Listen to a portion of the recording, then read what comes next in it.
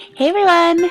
Wait, hold on. Mom, I know you're going to be watching this, so exit out now because this is for you. Seriously, turn it off now. Okay, hey everyone! So with Mother's Day coming up, I wanted to share a few ideas that you can make for all of our loving mothers out there. And what's better than a homemade gift? I know my mom loves when I make her gifts because she knows how much time I put into it and the fact that it came straight from the heart. So here's one idea that is not only really adorable, but it's something you can personalize. So if you want to learn how to make this, then go ahead and keep on watching. These are the items you're going to need. Wood dowels. These ones are 3/8 of an inch by 12 inches long. Light green acrylic paint. Some tiny wood clothespins. Buttons or anything round that you can use to act as the center of a flower. Some colored scrapbook paper. I'm using some that are textured and have polka dots on them. A sponge brush. Something to put your paint on. I'm just using the small paper plate. Scissors, a glue gun, a flower pot. I'm using one that I found in my backyard and I just cleaned it out, and some styrofoam. Now grab your wood dowels. Feel free to use as little or as many you'd like. For this project I used 5 of them. Grab your paint. Make sure you shake it thoroughly before starting. And with your sponge brush, paint each of those wood dowels that light green color. This is going to act as the stem of our flowers. You can leave about an inch at the bottom unpainted because it's going to be covered up anyways. And once you've done so, set these aside to dry. It only takes about 10 to 15 minutes to completely dry. Okay, so now while that's drying, grab your scrapbook paper and cut 2-inch wide strips and 3-inch wide strips as I'm showing you here. We're going to use this and make them the petals of our flower. The amount of strips you will need will depend on how many flowers you'll be making, so just cut accordingly. Now once you've cut your strips, fold them accordion style like I'm showing you, about 1 inch wide. And once you folded that, draw a teardrop shape on the top of your fold, like so, and get your scissors and cut them out. Now you have all these petals cut at one time rather than cutting each petal individually. Repeat the same steps for the other strips of paper that you cut.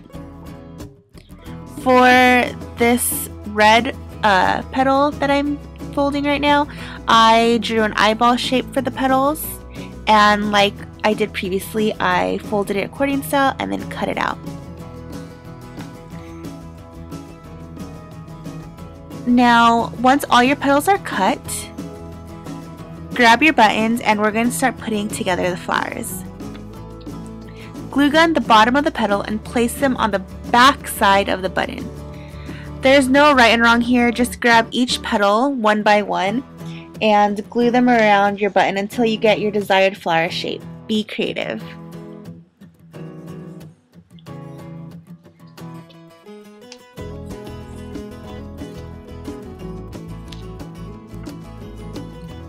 I kind of put the smaller petals up front and then I cut out larger petals and glue them behind to give me that flower shape.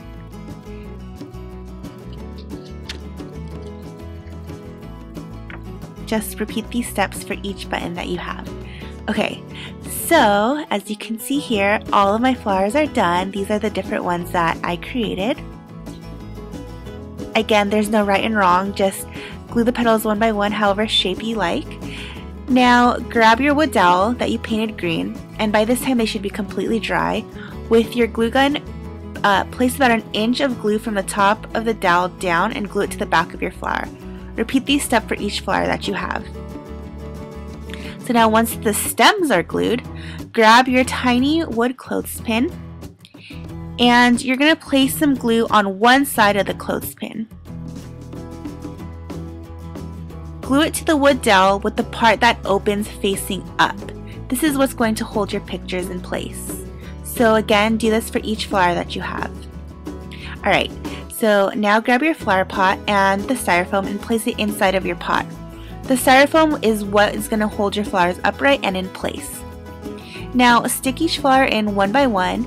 If you don't like the placement of it, just go ahead and pull it out and re-stick it in the appropriate spot. Sorry. You might want to cut the bottom of your stems so they stand lower and they don't block the other flowers that are in the back. And now your Mother's Day gift is done. You can add some moss to glue to the top of the styrofoam to cover it up if you'd like. Print out some pictures and place them in the clothespin. I went ahead and put a picture of our entire family, our dog with my eyeglasses on her, and a picture of my brothers and me. You can also write a sweet Mother's Day message and place it in the clothespin as well. If you want to see more Mother's Day gift ideas, then please like this video and I'll go ahead and make more.